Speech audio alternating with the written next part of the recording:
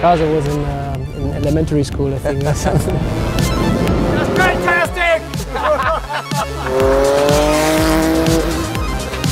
I get goosebumps when I look at this picture because those guys still are keen on driving our cars on a racetrack. And they stopped. I mean, my brakes were shit good. Excuse my friend.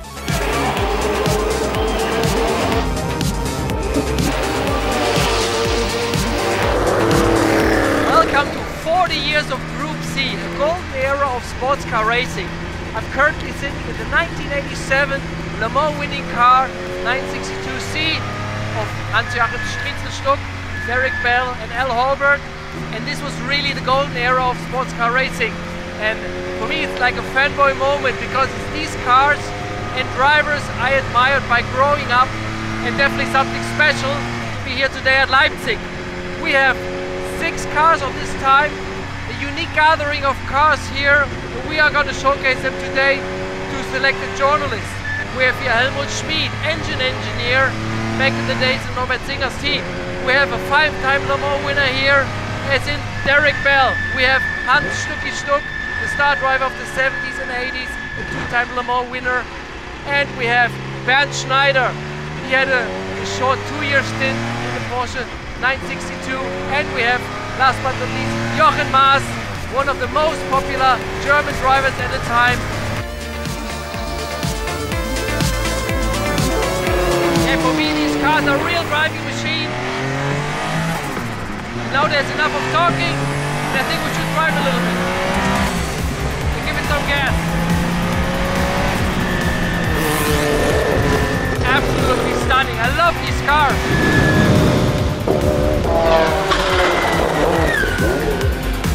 That's unbelievable. I mean, I could have done a few more laps. Yeah, just stunning to drive these cars.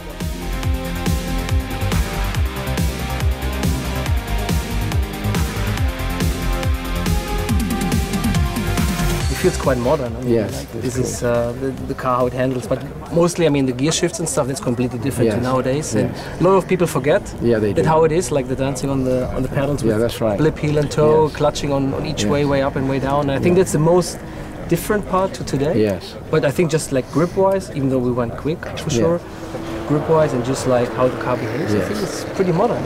These cars, I always found them very creature-friendly and very nice to drive. They're very comfortable and so on. They're not really terribly demanding if you just want to drive it like that. So that's why it's a real pleasure to drive them again.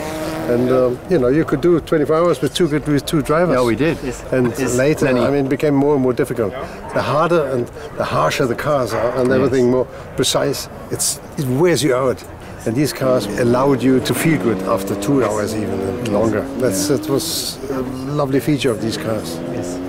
You guys started the Group C era with 2 drivers just. You won the very first Group C race and the very first Group C 24 Hours of Le Mans in 1982. But later you stepped to 3 drivers. So what was the reason there? It was after 83 when we actually came second, which was the hardest race of the lot. We were always trying to catch the car in front. But Jackie said to me in 83, he said, I think we should have 3 drivers. And I said, but who are we going to have? Jochen's taken already in another car. No, I didn't want to drive. Well, I didn't ask you. And I said, but who else is out there that isn't in the cars that I would like to drive with? And at that time, there really wasn't anybody. So we did another year together. But it was the hardest race we ever did because we had so many problems. And if you drove the race and you had no problems, it was easy for 2. But the year we had it, we kept coming up from last place to whatever. And it was harder than heck. We were both laid on a bed of ice afterwards to bring our body temperatures down. So it was tough. And then he said to me, we need 3, right? I went, yeah, that's it. And he retired. So that was so then I needed 2. But I also think 2 drivers had a better rapport. Okay. I knew him pretty well. I knew Jackie really well and Stucky later on. And you didn't need a 3rd because you could do it together. You knew you could do it. And you had respect for each other. The 3rd one comes in, it's like 3's a crowd. You didn't know who to blame anymore. No. Never one to miss an opportunity. Derek Bell putting over onto the racetrack. But just look at these unbelievable scenes here at Le Mans. You want to know something? It's just fantastic!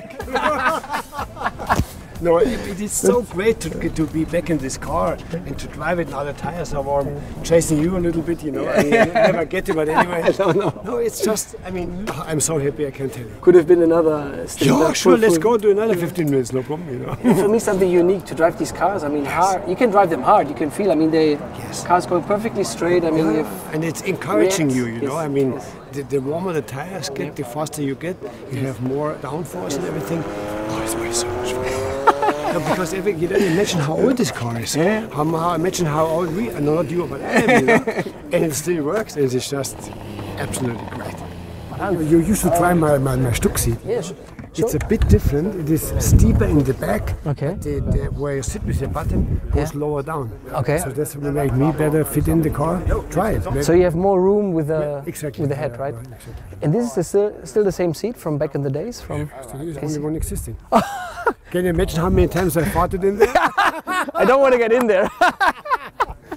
No, it doesn't matter. It's decades ago, so I think it should be okay now. Oh yeah, that's different. Yeah. It's different, isn't it? Yeah, you have more leg space. Yeah. Perfect. Okay. Thank you for letting me try the seat. Yeah, it's my pleasure. Look, inside, outside. Wow. Perfect. Thank you.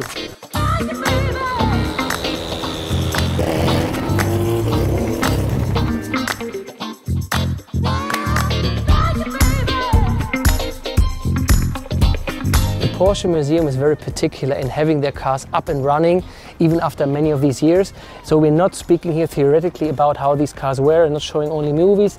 We can physically see these cars, smell these cars, and I was happy, you know, to drive these cars and what it takes to have these cars maintaining, have these cars up and running and obviously in perfect shape. These guys know about it. We have Alex, we have Helmut. So yeah, happy to be here. So just tell me, I mean, what does it take for a car like this to be maintained even after 30 years? First, you must look that it's not burning the car. Yeah? Okay. You must change all fuels lines. Okay. Oil lines. Oil lines. Yeah. And all the rubbers. Yes, all the rubbers. And like the engine, is this like a big job to do, or is it mainly like the? No, it's very easy. Okay. We check the compressor, we check the leak, and maybe we go to Steino. Okay. Make a test. Short test, look about it's okay, and then new clutch, and then the engine is the normal okay. And how about like electronics? The electronic, we check this. New batteries, you must change the batteries all 5 years. When the battery, all this have a leak, it's a unit box, complete. Finish. And you can not rebuild a new box. No chance. Okay. Yeah.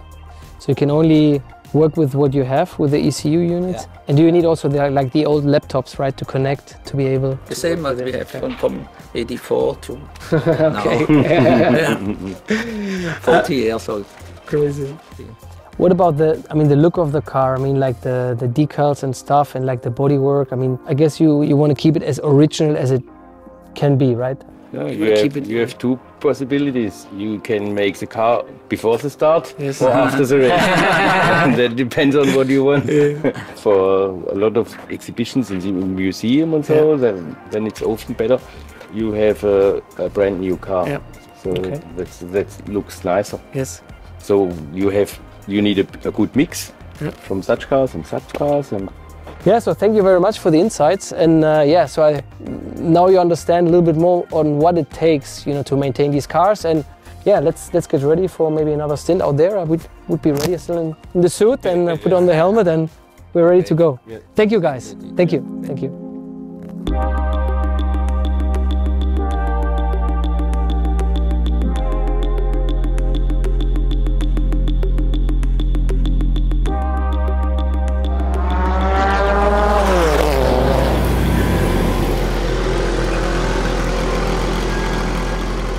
So Bernd, how was it? It was absolutely great. Just feeling like never have left the car, because you know it's right foot braking, using the clutch for down and upshift. But when you get in that car, immediately it's coming back. And so heel and toe still works. Heel and toe. So downshift, you need a blip. Yeah. And of course, what for me is still impressive is the brakes, because that car has no ABS. But you got really good feedback on the pedal, how much pressure you can use before you're locking up the tires. So, and how quickly the car stops is really great. Yeah, you know, if he wouldn't be so young, he could get some experience in that car a long time ago. That would have been the dream, yeah, for sure. Yeah, but when you were racing these cars, I was in elementary school, I think, or something. Yeah. But actually, you know, this is the one I never drove that car. Always had the short version. And that's a long tail, yeah. That's a long tail for Le Mans, for the long straight. And I raced first time in 1991 at Le Mans, but it was already chicane, so we had the short version with us. Yes. And it creates even more downforce. So. With a different rear wing, right? Yeah, it was a higher one, and we had the single wing in the end. So it was really high downforce setting. Hatte uns, vielen Dank. War cool. It was cool to see you in a Porsche. Yeah. Again, after such a long time. Yes. It took very long. Hopefully not another 40 years. Yeah.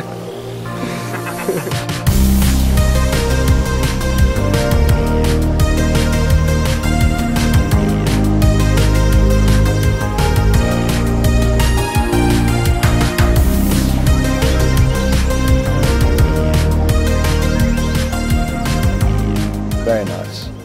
It's just lovely to be able to drive them, isn't it, without worrying. It's fun. You know, because you normally get in somebody's car and you go, he mustn't over-rev his car. But it gives you confidence. Yeah, absolutely. You know, the guys are rebuilding this car, they won't let you out with anything funny. And the car itself gives confidence. That's right, oh yeah. And turning in with the power, with the grip and everything, it's just great. That's fabulous. Yeah. And they stop. I mean, my brakes were shit good. Excuse my French. The brakes were so good I couldn't. Especially when you do couple laps and everything gets really onto working temperature. Yeah. And then it's really cool. Yeah. I started to worry about the temperatures and I go, I can't fucking see them anyway. No, but there's no need. I had 80 water. Me too. Yeah, me too. That's all it was. And nothing else on anything else. I mean, nothing was getting hot. I don't believe it. No. I was the only other thing getting hot, I guess. And I went, actually, you can go as fast as you like in this fantastic car, and you've got to do it. Just because you'll possibly never do it again, because there's no reason for them to bring them out. You're right, absolutely. You know, so no, it's fantastic, and they all run. Look at it, perfect. There's no oil. It's just ridiculous. So that's it. So what happens now? Barbecue? No, we've had a barbecue. Cup of coffee.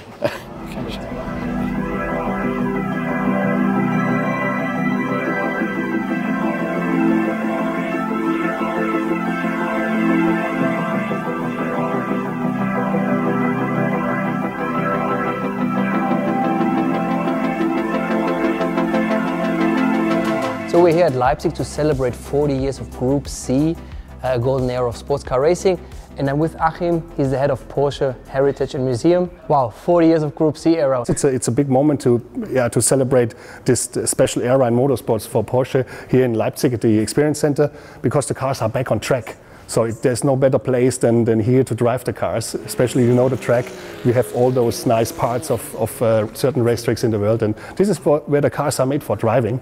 And I'm really proud to create an event with you like this. Yes. No, thank you. I mean, for me it's a pleasure. It's the dream cars of my youth. It's the cars and drivers I admired by growing up. These unique Rothmans livery, this beautiful Shell Dunlop car. I mean, this is already, the car looks like stunning fast just standing here. I mean, this is what also makes me very proud that we are, you know, this is an honor, but it's also an obligation to maintain those cars and to bring them back in running condition. And besides our team from really cool mechanics, we also have the historical drivers with us, and this is a special moment for me. If you just look at this picture, the helmets of Derek Bell, we have your helmet, we have the helmet of Stritzel Stuck and from Jochen Mass. I get goosebumps when I look at this picture, because this is what makes Porsche special. Those guys still are keen on driving our cars on a racetrack. Yes. No, and a big thank you to the Heritage team. I mean, preparing these cars. I mean, at Porsche, it's like you can really see the experience, you can smell the experience, you can speak to the people who shaped that success in the past. And it's not just like speaking theoretically. I mean, you can see the cars running and you can hear what it was like. And so that's for me always, I get goosebumps right now, because like I said, these are the cars when I grew up, and I decided to try to be a racing driver, you know. And I give you a promise right now, we will do it for sure for the next 40 years. That's a promise, because I have two guys, two young sons, and they want to be racing drivers as well, so yeah.